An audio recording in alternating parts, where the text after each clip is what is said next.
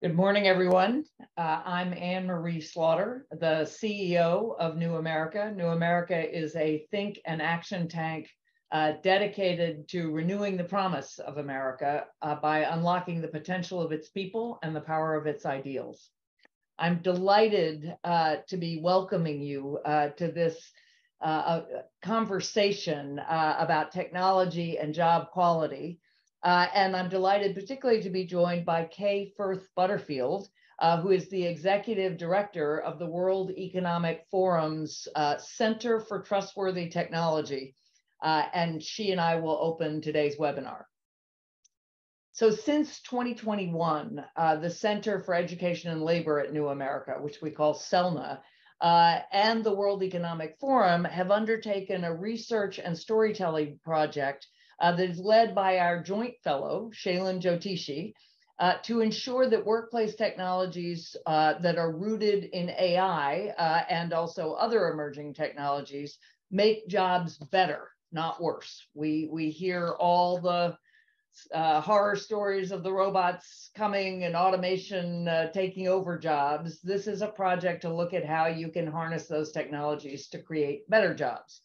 And this really builds on a long commitment at New America to realize a future of work worth building, a future of good work, of good jobs. And we've long been committed to both understanding and promoting the ways in which we can maximize the benefits of technology while mitigating the risks. So just one recent example, this past February, New America and Bloomberg revisited the findings of our joint Shift Commission on Work, Workers, and Technology, which Bloomberg Beta and New America undertook 5 years ago. That commission engaged over 100 leaders in business, technology, policy, academia, and civic organizations, and surveyed over 1,000 Americans to study and anticipate what the future of work in America would look like. You can see the reference in the chat to that report. At that point, we were looking at how would there be more work or less work? Would there be more tasks or more jobs? Because you could imagine a future of less work and it's all tasks, and you could imagine a future of more work and all jobs, but the likelihood would be somewhere in between. Those are still questions worth asking, but in the meantime, certainly generative AI and other emerging technologies have really emerged faster than any of us, I think, expected. And at the same time, of course, we've had the pandemic and lots of changes in work habits. So we affirmed a number of the findings of that Shift Commission, but now we're really looking more at augmentation than automation. And that's very important. The augmentation, the question is, what are we going to augment?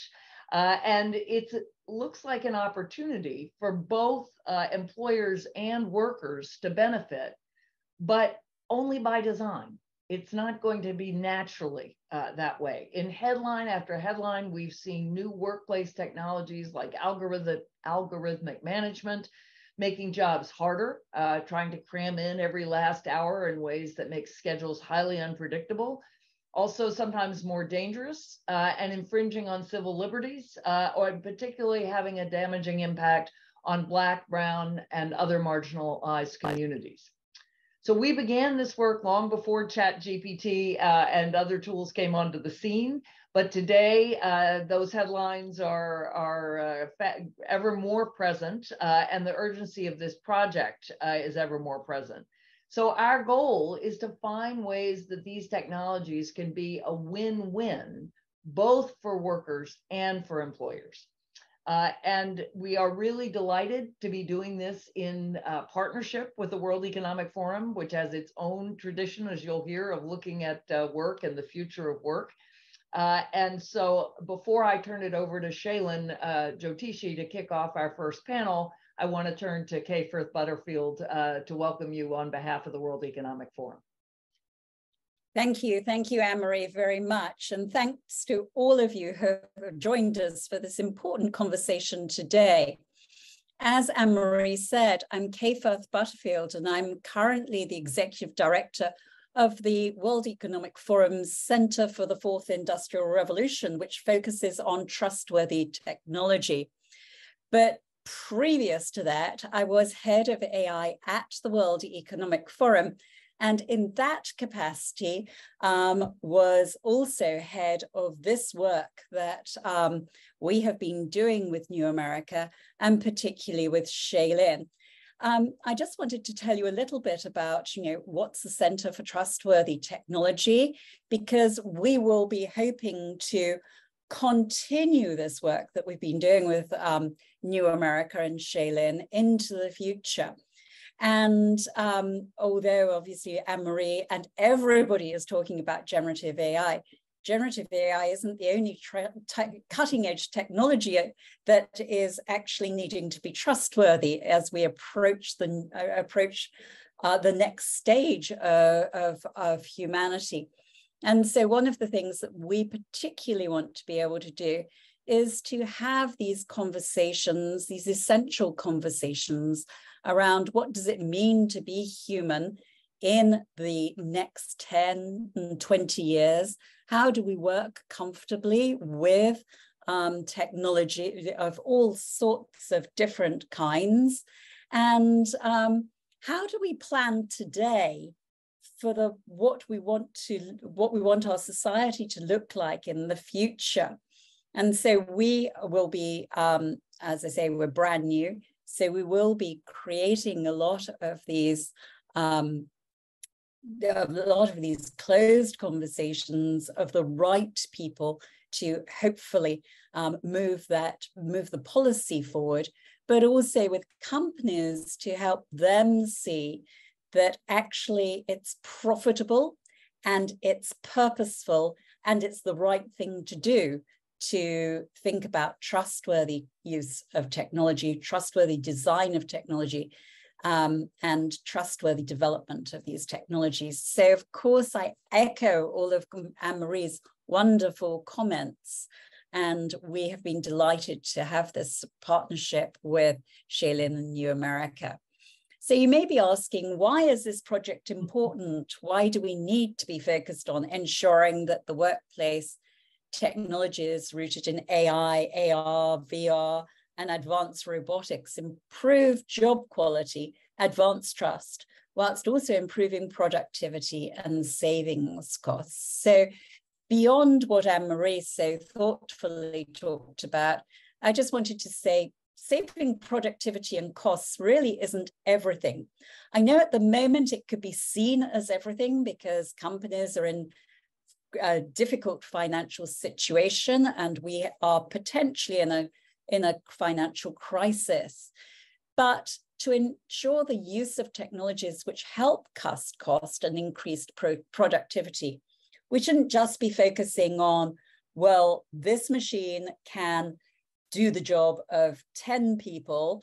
What is much more important for our society and for humanity is, how does this machine work with this human being and ensure that this human being's job is more satisfactory and it's more satisfying to them as a human being, but also reduces those productivity and cost savings.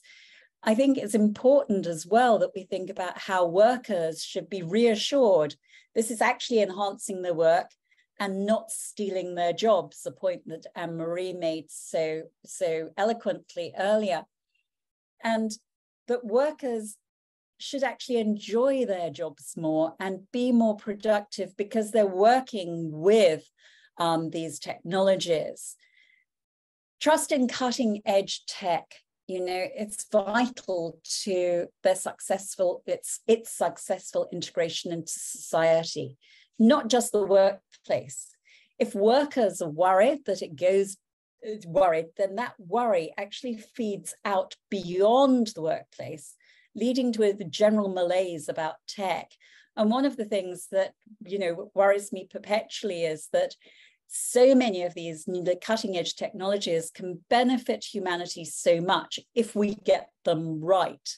But if we don't get them right, then the backlash could be significant and we'll lose those benefits. So that's why the Centre's delighted to be involved in this work and continuing it.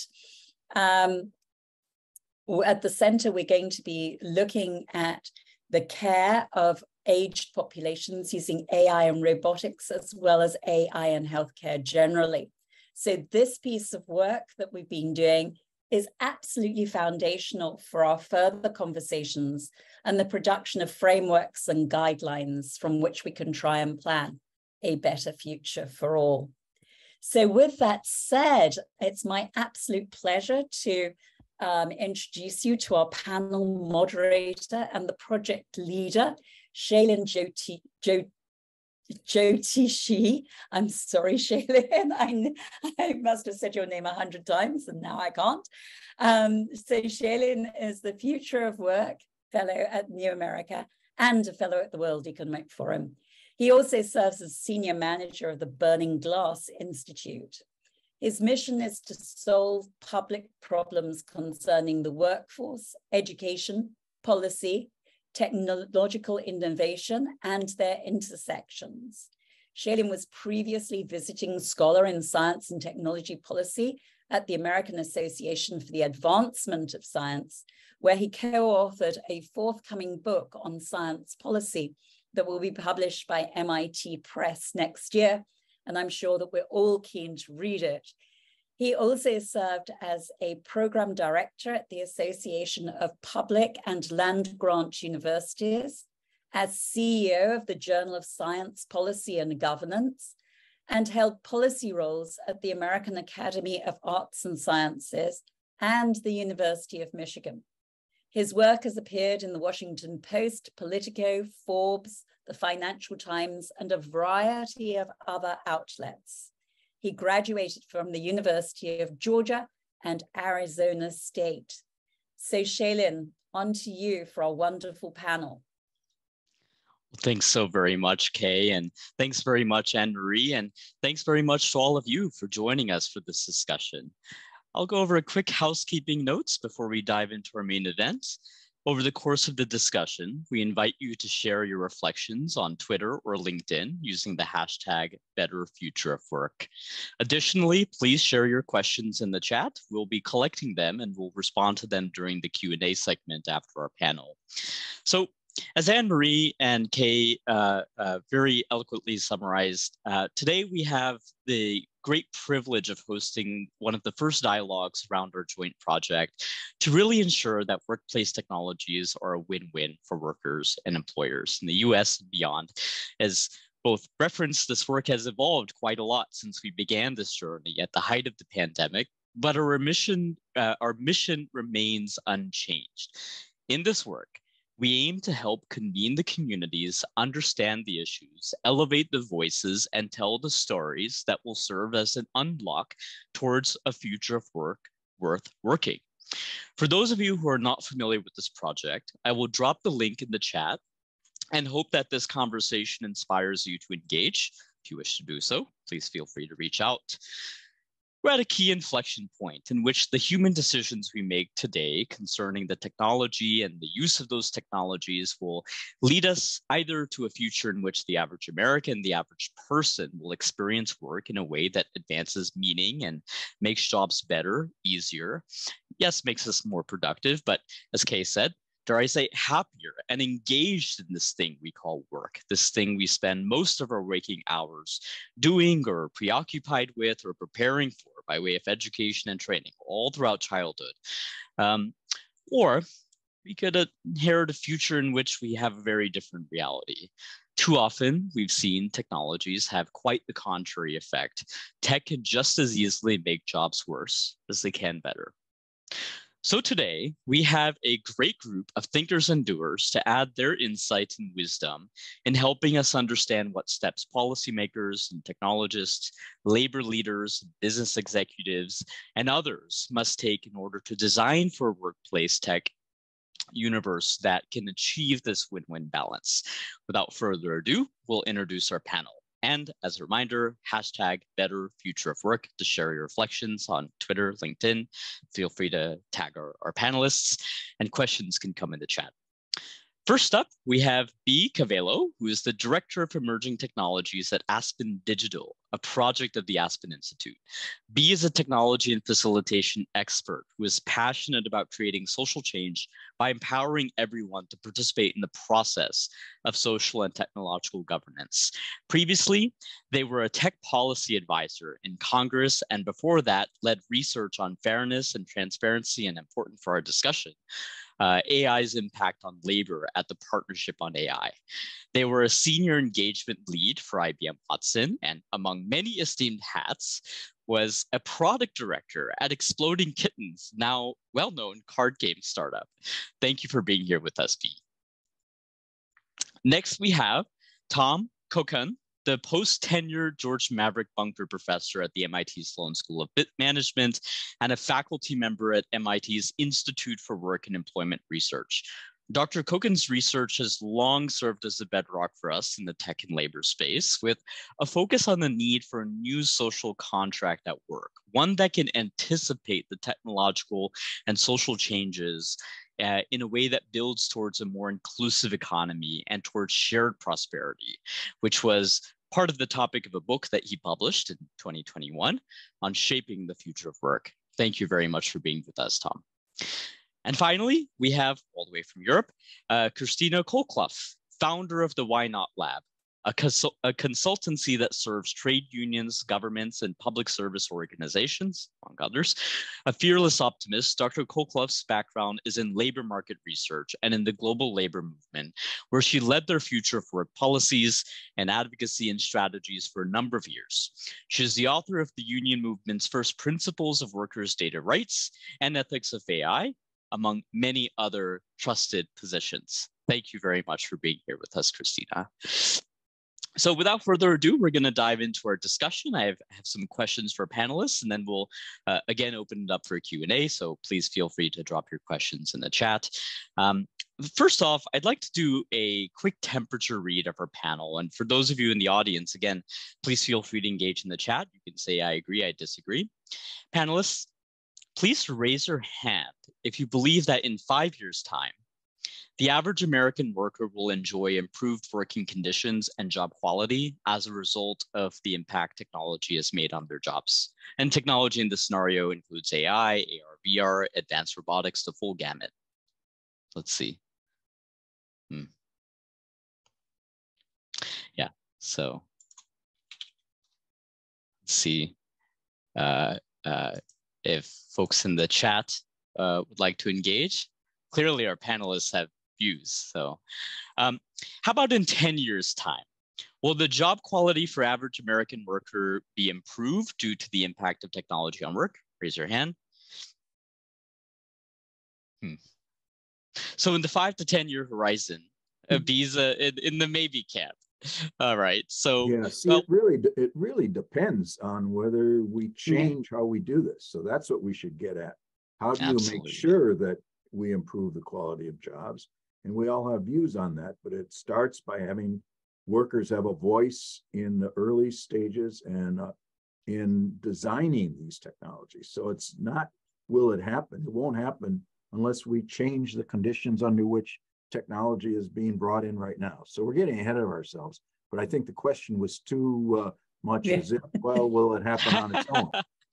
So that's a great segue for my first question, which is for you, Christina. Christina, you've been deeply involved in helping labor unions worldwide build capacity to deal with workplace technologies. Could you give us a brief state of play? How are unions grappling with new workplace technologies? Are they prepared? What's working well? What are the pinch points? And to Tom's point, what's the opportunity for elevating worker voice here? Would love to hear your thoughts. So thank you. And thank you really for having me. It's an honor. So firstly, I think we have to recognize that what the labor unions are up against is a total neglect of the labor market significance in the digital age. Our politicians are willing to regulate the market, but they are very unwilling to look at the effects of these technologies on the labor market. So they're up against that. And then secondly, they're up against sort of that they don't know what they don't know.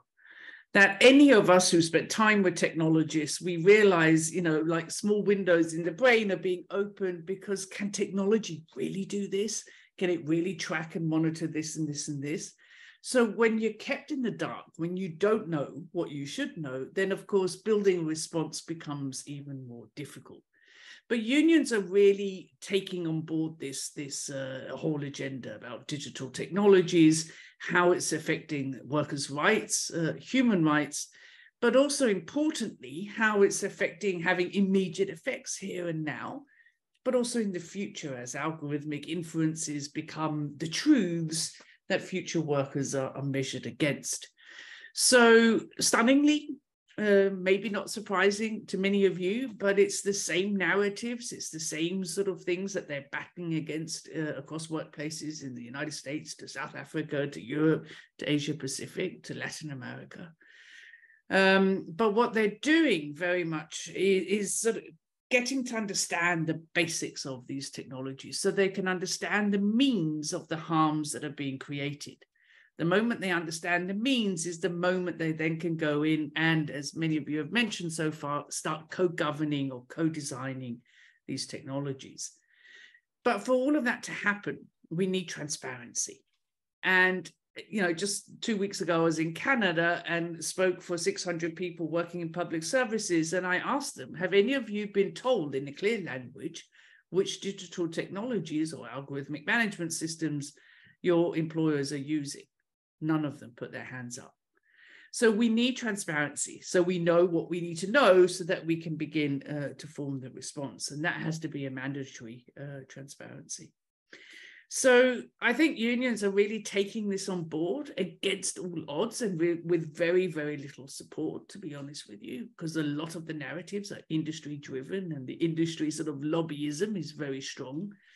So, but they're doing that, and they're doing that across the world. And of course, where the impact of digital technologies can be slightly different in various geographies, many of the challenges are the same. Yeah, absolutely. And Tom, reflecting on Christina's responses and, you know, your initial comments as well, you know, a Gallup poll from last fall revealed that public support for unionization in the US is at a record high since 1965. And we've seen landmark unionization efforts at a surprisingly diverse set of new industries, which I should add think tanks to the category. America's unionized, in fact. And you and Roy Bahat, head of Bloomberg Beta, a good friend of ours, have written about the need for business leaders to really change their tune to managing an organized workforce and being more collaborative to worker voice entities. First off, how has the workplace technology conversation around AI and ChatGPT impacted how business leaders think about unions and worker voice? And then secondly, what needs to happen either from a policy perspective or a strategy perspective in order to move the needle on getting businesses and labor to partner to achieve a win-win scenario for workplace technologies that are adopted? Well, thanks, Shailen, and thanks everyone for this remarkable panel and good discussion. I always learn a lot from Christina about these issues. I'm delighted to build on what she just said. And let me start with that, because she made 2 points. One, workers and their unions need to get educated about what these technologies do. That's the first thing. And then number two, there has to be some transparency over what these technologies are going to do, are being designed to do. I don't think we're as far as we would like to be. I think I agree with Christina. The labor movement in general and some specific unions are very much invested now in learning about the technologies. So I think the first phase, that lesson of learning about them is underway. Everyone knows this is important. But what hasn't happened is we haven't had dialogue about how do you bring worker voice into the technology design process, into the first phase of deciding what's the problem, what are the opportunities that we're asking these technologies to solve for us. And I think that's where we've got to change our institutional arrangements. We've got to make sure that workers do have a voice. I don't think the average CEO even understands these technologies better than workers do.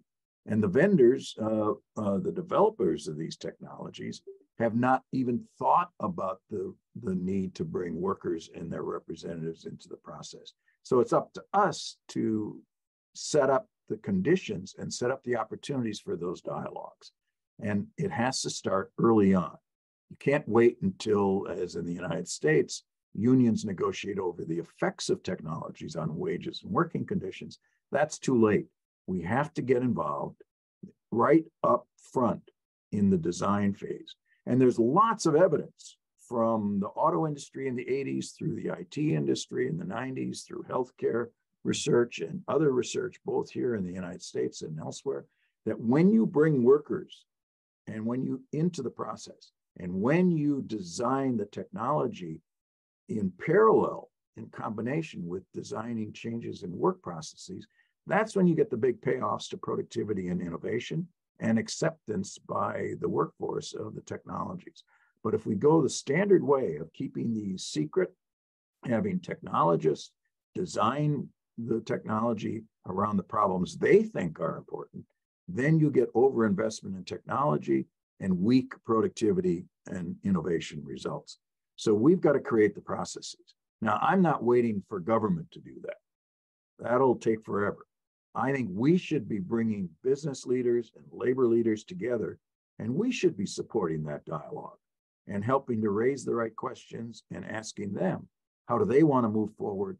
And that should happen at an industry level, and it should happen at a firm level. But I think it's our obligation to create those opportunities. We're prepared to do that at MIT, and so are lots of other places. But we've got to make sure that we get this dialogue and we don't leave workers only to be reassured by CEOs that they will be okay. They won't trust that, and they shouldn't trust that. They shouldn't be reassured. They should have a positive, strong, and well-informed voice in the process of designing these and implementing these technologies. Absolutely, Tom. I really appreciated the comment on identifying intermediaries or platforms in which business leaders and unions can come together and have some discussions around these topics, even in lieu of governance and public policy that would enable those. And B, this is a great segue to my question for you. You know, Tom mentioned the need to really bring the worker voice upstream to the point of technology development. And, you know, of course, before workplace tech can ever be debated by bosses and workers, it needs to be created first. And you've worked across the AI space, both as a policy specialist and a technologist.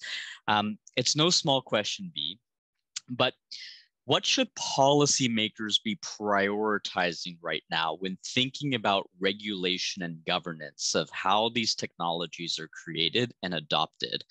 Are there any successful legislative or policy approaches or ideas, visions that you've seen in your work? Yeah, it's a great question. I will maybe challenge the idea that the tech has to be developed before it can be debated. I think, you know, to Tom and Christina's great comments, there's so much value in co-determination, in employee governance, and frequently that means defining what success looks like before building the tools. And so I think that there is a lot of opportunity. There is a lot of leadership from workers who really understand their work environment and their goals to be able to say, hey, these are the things that would be helpful to me. So I just want to name that. But you're absolutely right that policy plays a tremendously important role in kind of shaping the ecosystem within which technology is developed. And I want to name too that there are so many proposals right now, like 100% honesty here. I kind of feel like it's been a DDoS, a denial of service attack on the system, in that there are so many great things that governments around the world are considering and working on as it relates to AI and automation that, like, I frankly cannot keep track of all of them. So it is a testament to how important these issues are and how much I think the world has really woken up to the potential both for good and for bad of these tools. So there's a lot out there, but there are some things that I think are really promising. So, you know, as Tom had alluded to, and actually Partnership on AI put out a great AI and job quality insights document where they talk to a bunch of frontline workers about what they need and what they want. And we see that workers do appreciate technology when it helps them to do their work and doesn't threaten their job. So I think that in that context, one area of policy that we want to see action in is in avoiding harms. How do we make sure that when technology is introduced, as Christina and Tom alluded to, that there is transparency, not just in what the tech is doing, but what it's trying to do. What are the metrics? What are the goals? How do we define success? There's also a whole conversation, and I know Christina can speak on this with so much more fluency around kind of the data and surveillance and quantification of workers. There's a lot that policymakers can do, and we've seen already some action around data privacy and data rights being an area of work that governments can put some real beef behind.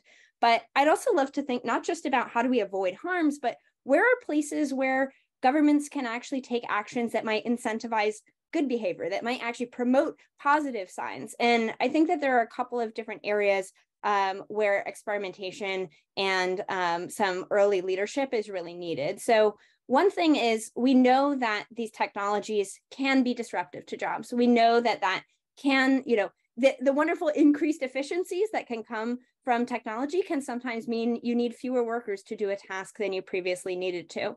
So one place where policy and governments can take action in making that less threatening to workers is making it easier for people to change roles, giving people better safety nets, decoupling essential things like healthcare from our connection to our employers. Another area where they can maybe shift that dynamic is thinking about what the larger financial ecosystem is incentivizing. The effective tax rate on technology, on capital, is lower than that on labor, which means it basically pushes companies toward, to save money. It's cheaper to use automation than to continue to value the workers who've been doing those jobs. So there might be opportunities to explore changing the way that capital and labor are taxed. And then finally, I think that, a lot of these systems, we're coming up with ways of measuring success. We pay attention to, the quarterly revenue numbers or the jobs report. One thing that we don't have as much agreed upon metrics for, and I think that policy leadership could really be a strong indicator on, is how do we measure and track job quality?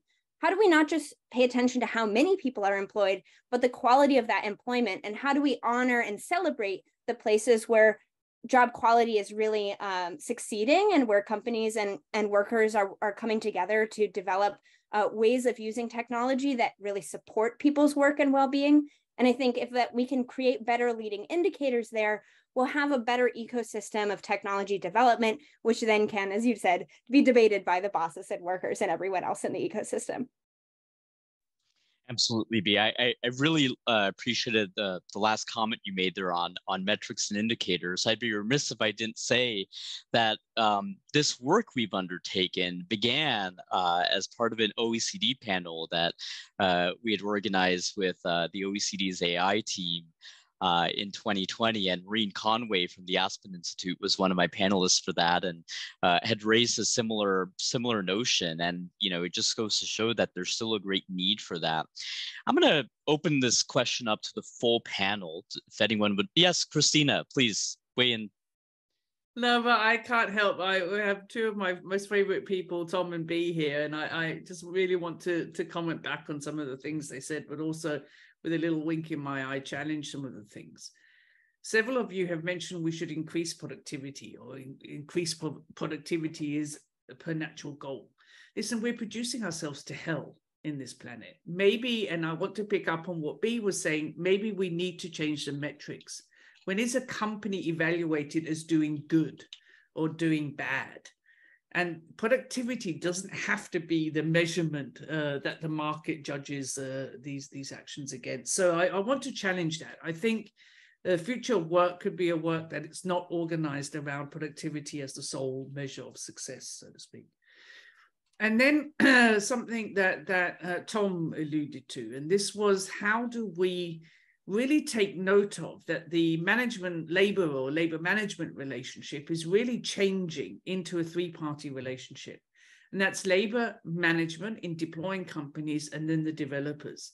The developers who oftentimes have access to the data, who may be even offering data analysis back to the deploying company. So it's getting quite messy. It's messy waters. But the only body in all of that who's really losing out right now and is losing bargaining power are the workers. So I think we need, and this is picking up on what B was answering to, we really need to focus on mandatory inclusive governance, i.e. that these technologies ex ante, ex post, must be governed, and they should be governed with representatives of those who are subjects of these systems at the table, i.e. in the case of the workplace, the workers. I'm very much in agreement with what Tom said, that we have systems where, what is their purpose? What were the instructions to the systems? Who's defined them? Is it the third party, the developers who's defined ultimately the purpose? Well, then even management is losing out, right? So inclusive governance, I think, is something that we should demand by law. Unfortunately, it is not in any worldwide discussion right now. The closest you get is Europe, but that's only ex ante impact assessments and nothing ex post. And then my last comment to what Tom and B said is very much, B, you used the word to promote. And I really think we should promote rights. Right now, the rhetoric is around risks. What are the risks of these systems? How can we promote our fundamental rights, our human rights, but also, of course, labor rights? How can we make that a goal of these technologies more than anything else? But yeah, I couldn't help but pitch in on those things. Thank you. Oh, absolutely. B, Tom, would you like to respond? Yeah, Tom, please.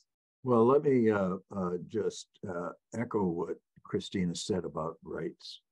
In the United States, we have a particular problem that workers don't have the right to have a voice on the decision about what kind of technologies will affect their jobs, or even whether technology investments will be made or not.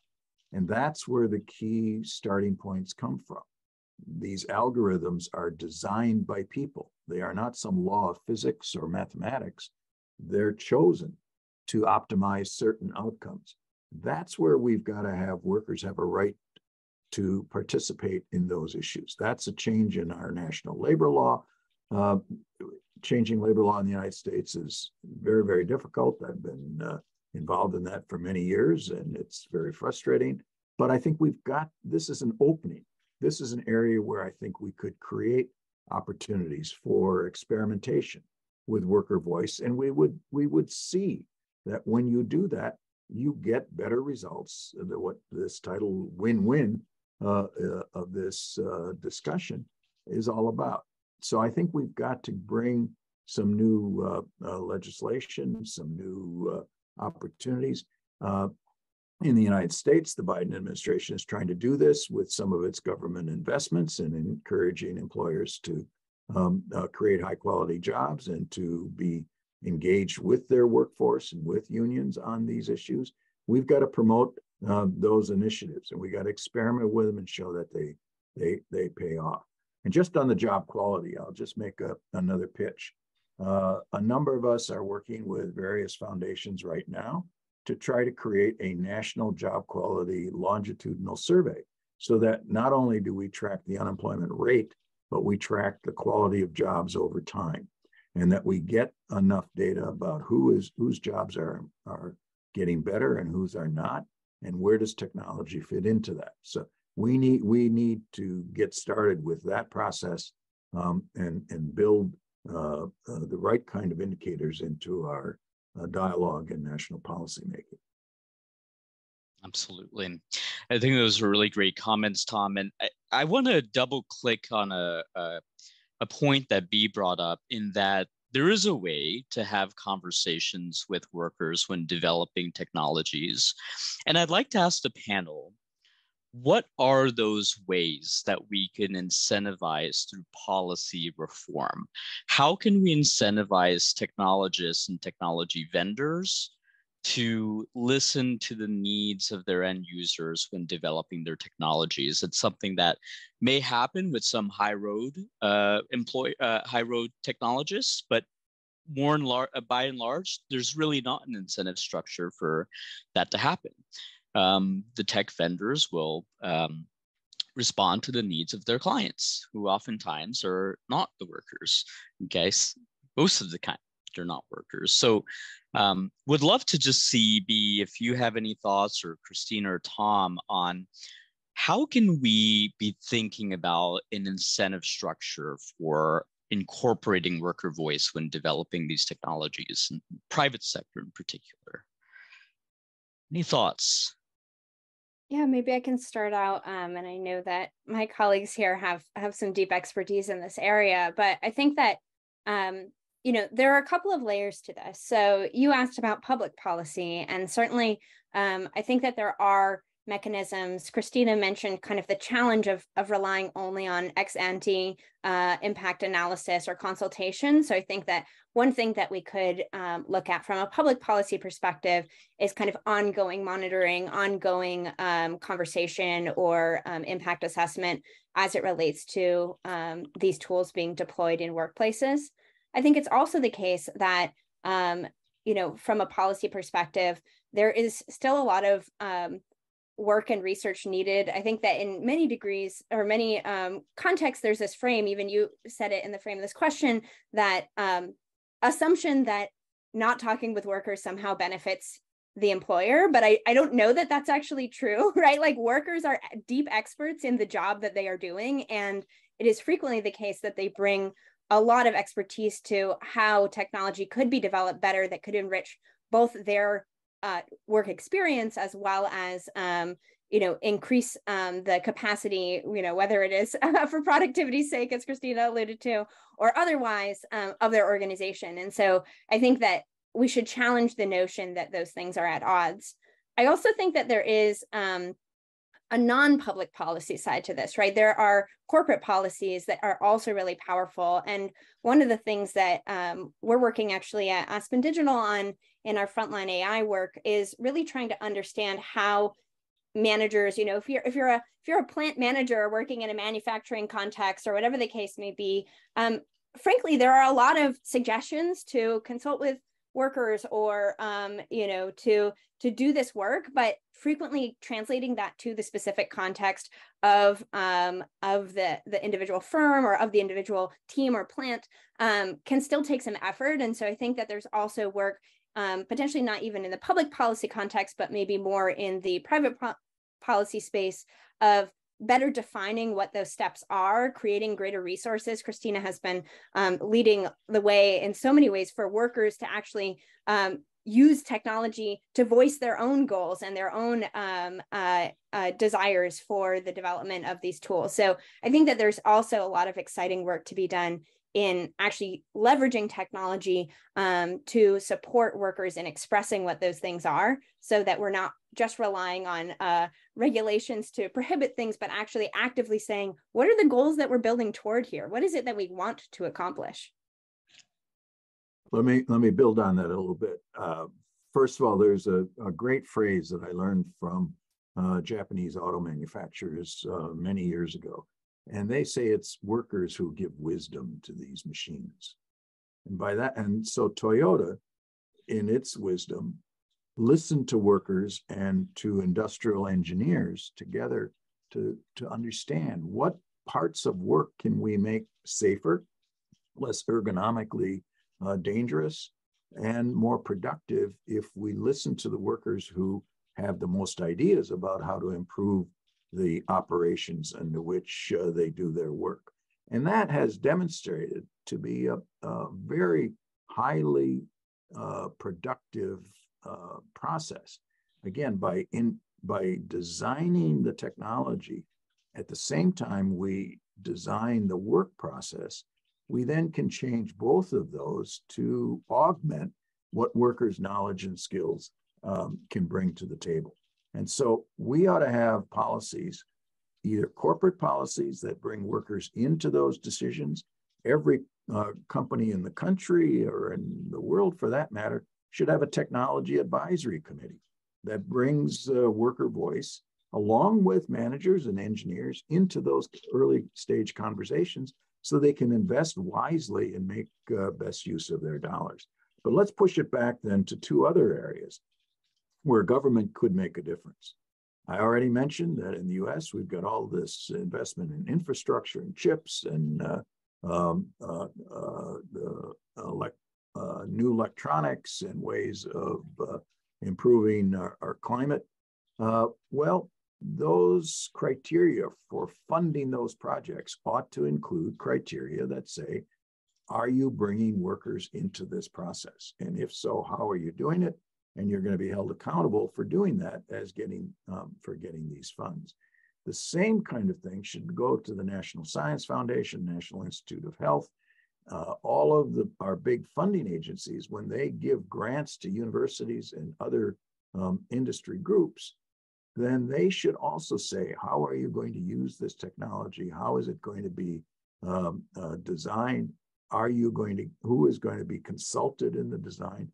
Build that into our funding at the earliest stages, not to slow down, not to deny that technology can be helpful, but to insist that the right voices are brought into that process. I really appreciated those comments, Tom. Christina, would love for you to weigh in. I'd be remiss if I didn't flag. New America, in fact, last fall partnered with the Department of Transportation and Department of Labor for a conversation on making the most of the infrastructure investments and translating them into good jobs. And I should say that we're actually embarking on a similar conversation with our colleagues at NSF in thinking of how we bring the job quality dialogue upstream to the point of R&D investments. The science policy specialist in me resonated soundly with that comment. Christina, turning to you. Thank you. No, several things. So, as a non-American on this panel, I'm gonna be very brutally honest, and I think B said this right in the beginning.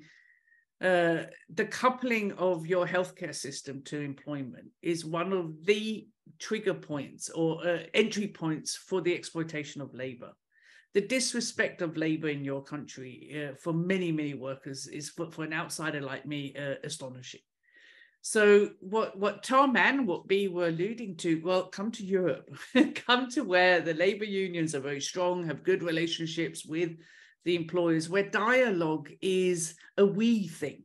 We enter into dialogue. It's not a boxing match. If you win, I lose. It is, especially in certain countries, this aim to win-win. You know, we might agree to disagree now and again, but it's more of a win-win situation. So Tom's comment from Japan, I love that. And it is, and my doctorate was all about the role of social capital, i.e. trust, a common language, dialogue, what role that has in innovation. And I was in very high trust countries like Denmark, and then I was in lesser trust countries, back then Poland, and then less trust countries, Russia. And how do you get workers in those contexts to feel comfortable about speaking up? But as they did gradually in these, and it was in factories, innovation just exploded through the roof. So it goes to show, as my, the panelists have said, that the moment you do engage, you take the time to learn from those who are experts at their work, is also the time you become more adaptable, more flexible, more innovative. So I have to say, from an outsider, and I could be horribly wrong, but one of the key things in the United States that you need to change is this antagonism between management and labor. You're in this together. And the moment you can start saying we about each other, I think a lot of things would change. Absolutely. So now I wanted to span out a little bit and think about a additional stakeholder in all of this, the media. something that's been especially top of mind for us at New America and World Economic Forum is the storytelling element in this. And the media has contributed to shaping the views and attitudes and understanding of automation, certainly, and the impact of tech at work.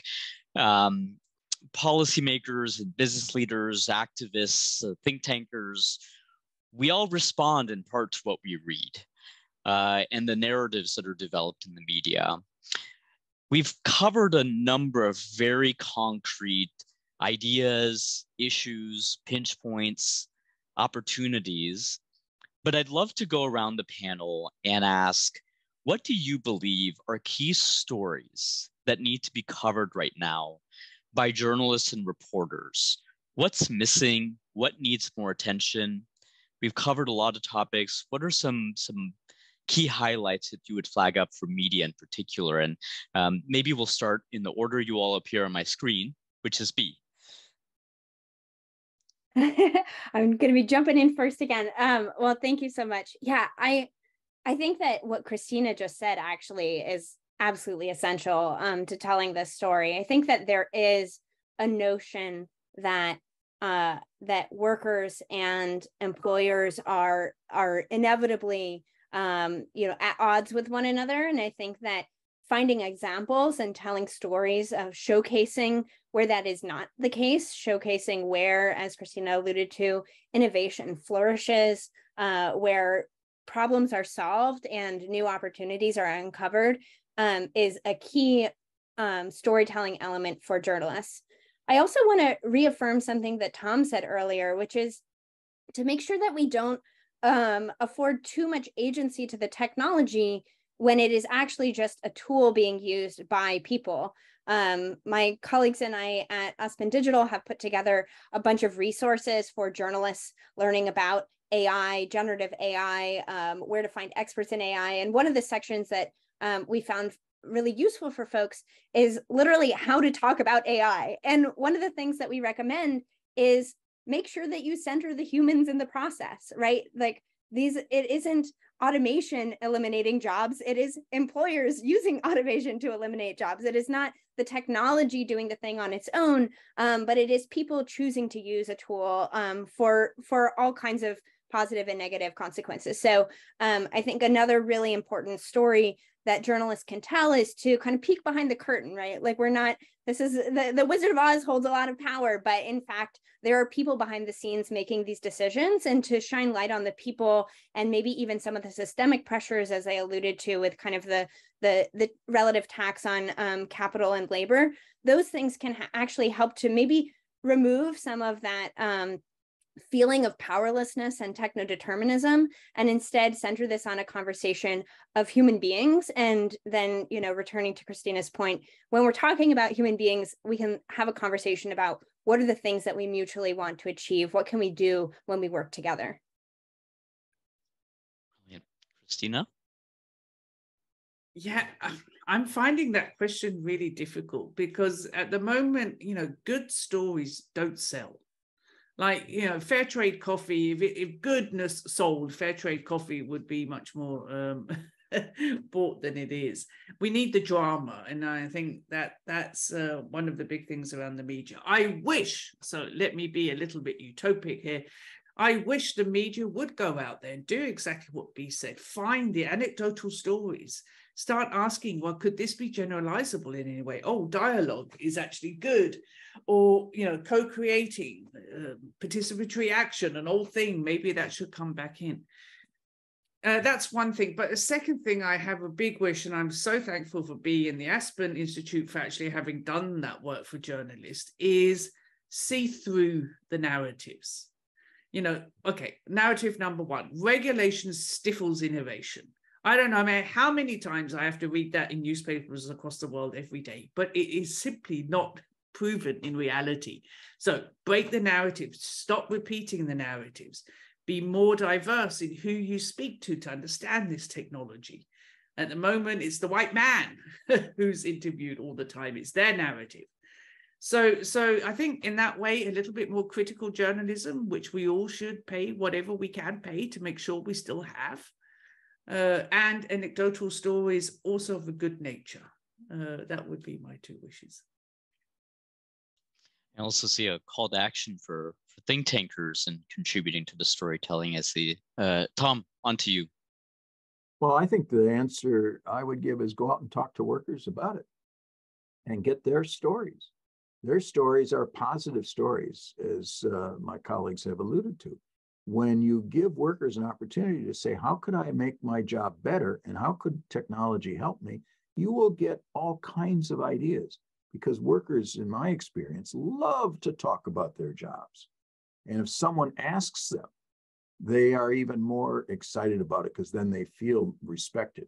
One of the best assignments that we've ever done at MIT, well, at least that I've ever done, I shouldn't say for anyone else, is in our class, we ask our MBAs, we require our MBAs to go out and talk to real workers, not to their cousins or brother-in-law or sister-in-law or other MBA students, but people on the front line. Ask them about their work, ask them what makes them most satisfied, what is their hope and aspiration for the future, how could they make it better, and what are their biggest frustrations.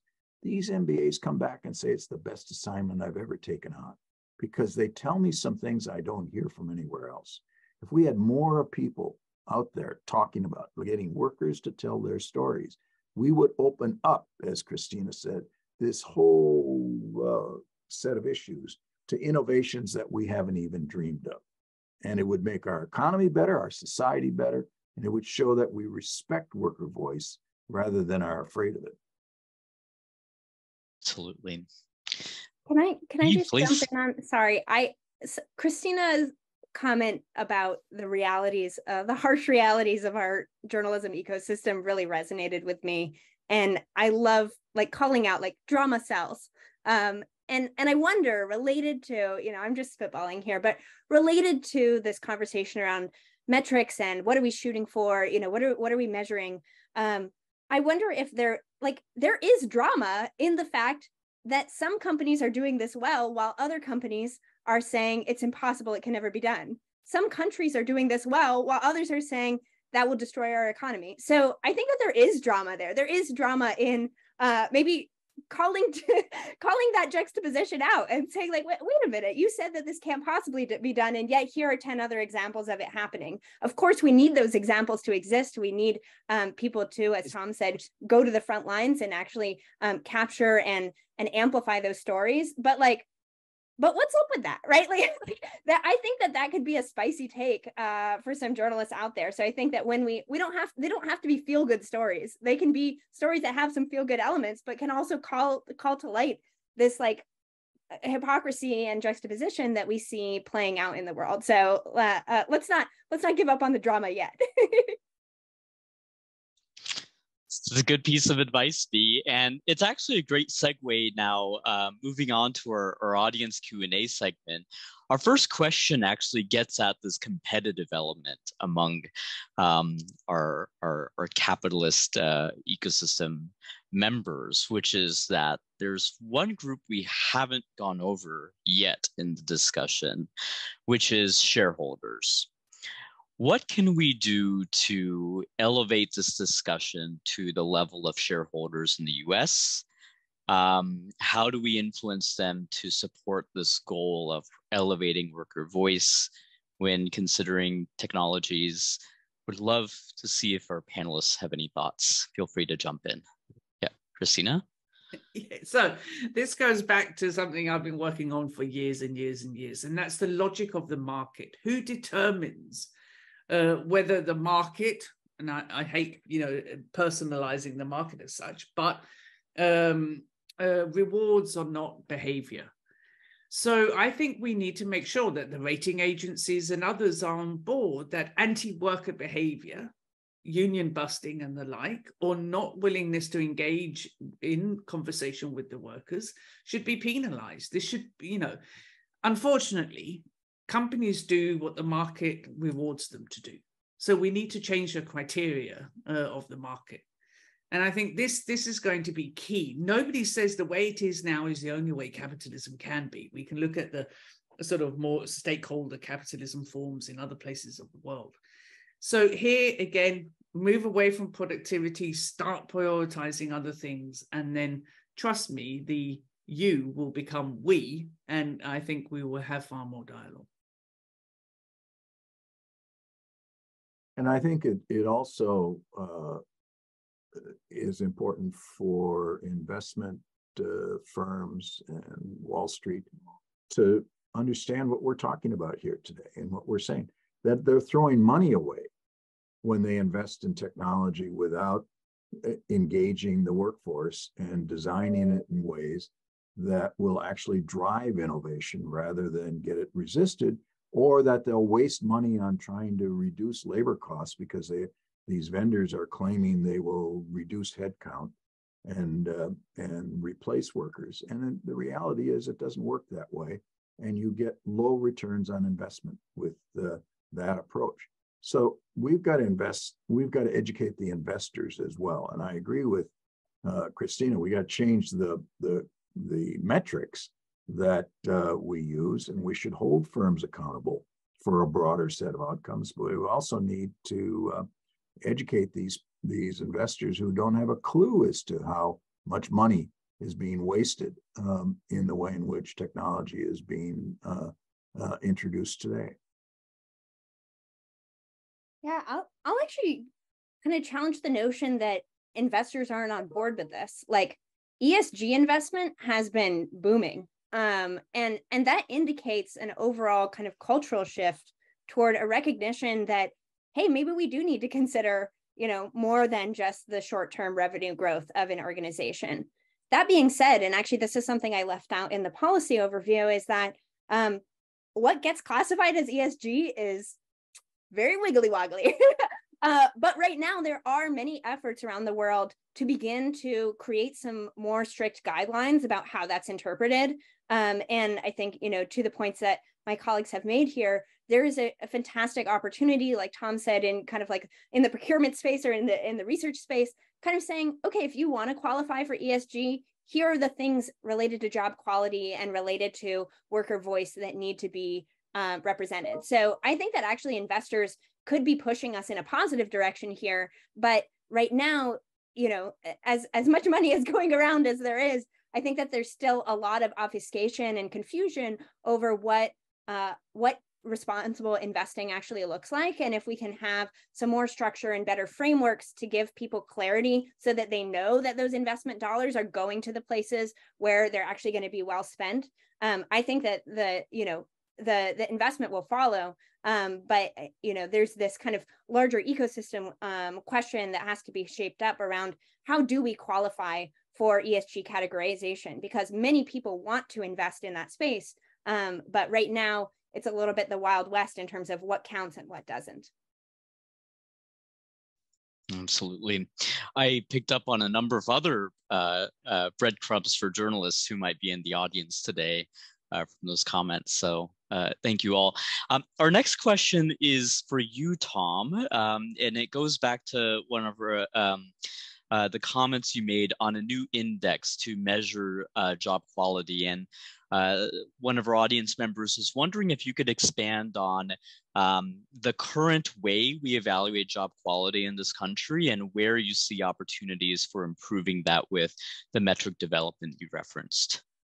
Sure. Thank you for that question. It's a really important one. Well, let's start with the Aspen Institute has done a good job of bringing a bunch of academics, industry leaders, labor leaders together to say, well, what does job quality really mean? And I think they have a very inclusive definition. Certainly with wages and job security and promotion opportunities, the things that we always think of are critical elements. But then there's two other things that, two other dimensions that they've introduced, and that is inclusion and diversity and equity as one set of, making sure that everyone in organizations is included in our indices in measuring of job quality. And then the third one, the one that I've been focused on most directly with the Families and Workers Institute is basically is bringing worker voice into this concept of job quality. And how do we measure worker voice? How do we make sure that it's part of a comprehensive measure of job quality? So yes, the objective and traditional wages, job security, promotion, security, and safety is important. Equity and inclusion is important, and worker voice. If you bring those three dimensions together, and then you have a much more holistic concept of job quality.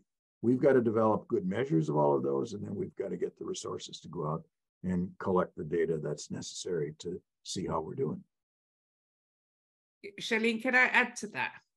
Because I just find that that's a wonderful project, but can I also add something?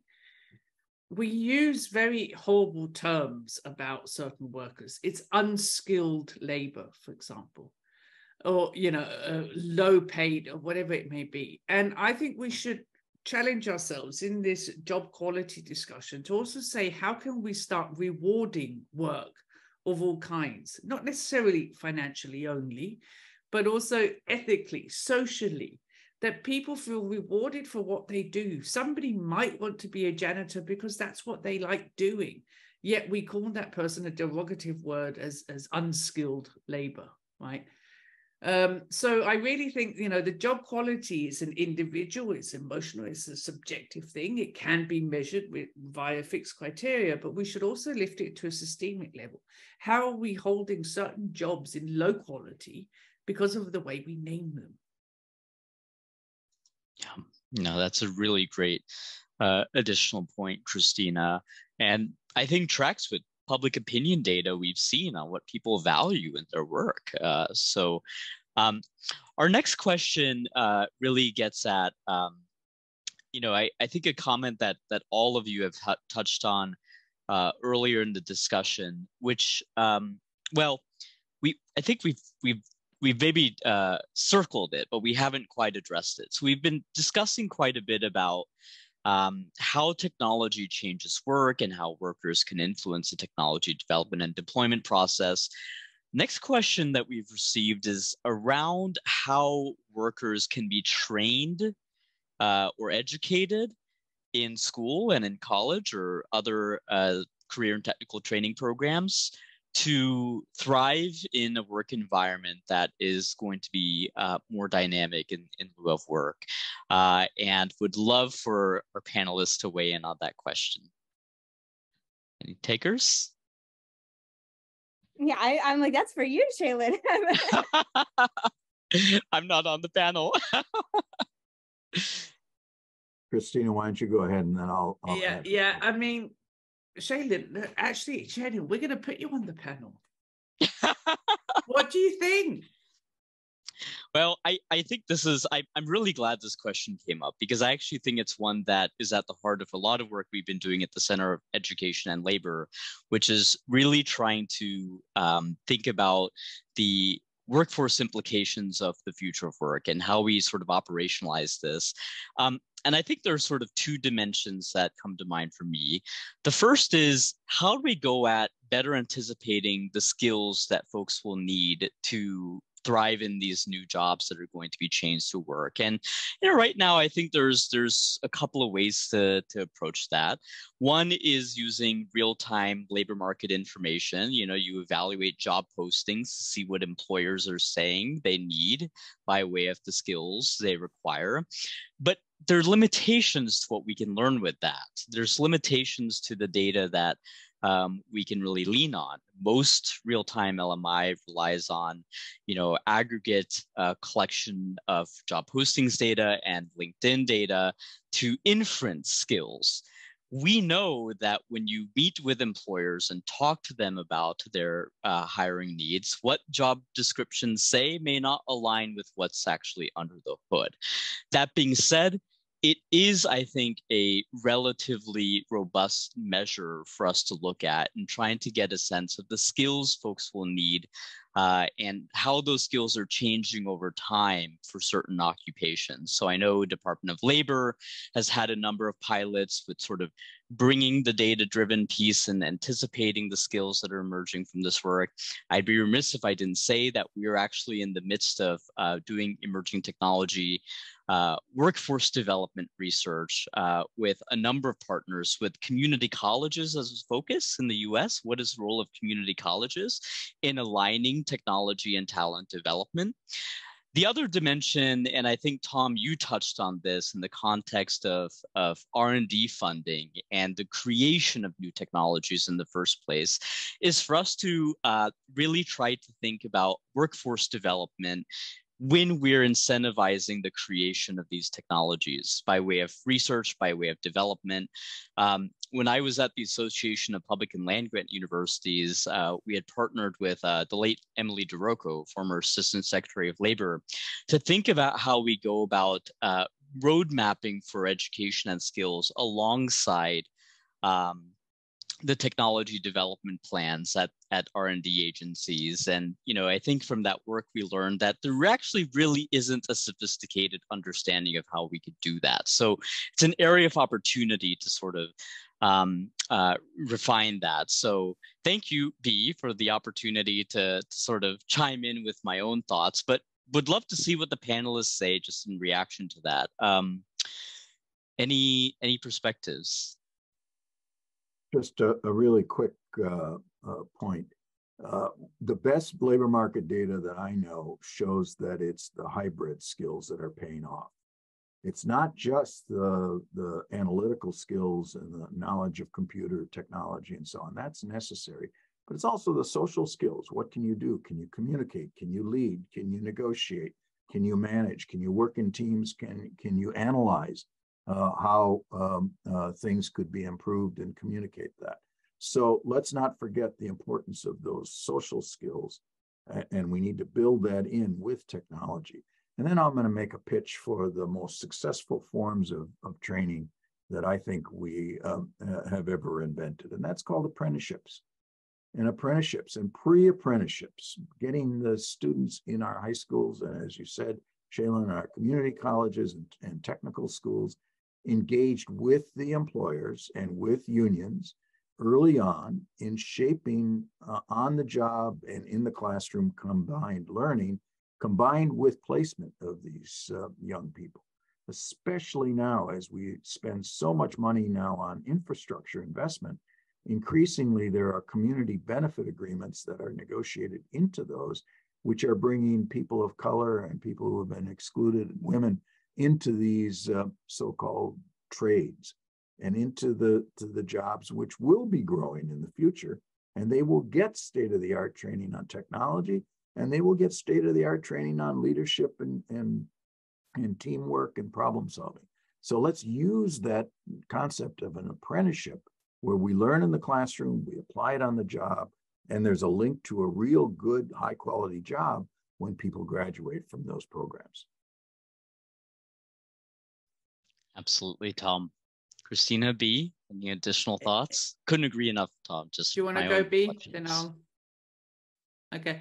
No, I just going back to what I think I remember the question was. It's around adaptability, really, right? And if you are scared that you're going to lose your job any given moment, if you lose your job, you lose your health insurance, you lose everything, then your willingness to adapt, to change, to confront all of this is, of course, much less than, for example, in a country like Denmark, where we have a very strong safety net.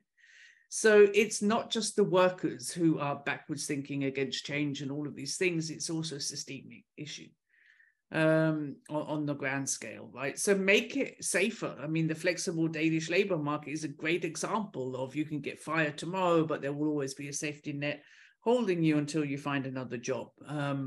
So lots of things, and of course, training. I love that Tom said apprenticeships, because yes, I think academics should have included in their education as well, apprenticeships.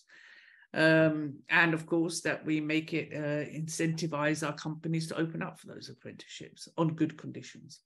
So totally agree. Thanks.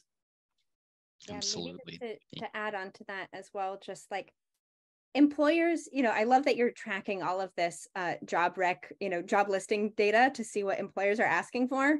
But like sometimes employers need to train people after they've hired them, right? Like it's great to look for people who already have all the skills that you want. But I think that like related to apprenticeships, recognizing that employers, if employers want the workforce of tomorrow, they may have to invest in training up the workforce of tomorrow. And people have a great deal of positive association with employers who help them to do that, right? Turnover, the cost of churn, and especially in some of these frontline roles, is incredibly expensive. Recruiting people and retraining people is like incredibly expensive to companies. If you can keep people around by retraining them or giving them access to opportunities, like, not only are you saving your business money, but you're also cultivating a company culture of goodwill, which I think is something that is a win-win, surely, for everyone. I couldn't think of a better capstone, because we're out of time, unfortunately. I'd like to just take a moment to thank all of you, our distinguished panel, and Anne-Marie and Kay, and all of you in the audience today for joining us for this discussion. I couldn't think of a better way to really kick off the first public dialogue around this New America World Economic Forum partnership. And I'm really excited to carry on the discussions with each of you, Christina, Tom, B, and our audience members and our broader partner network. So thank you again very much for joining us today. Thank you. Take care, everyone.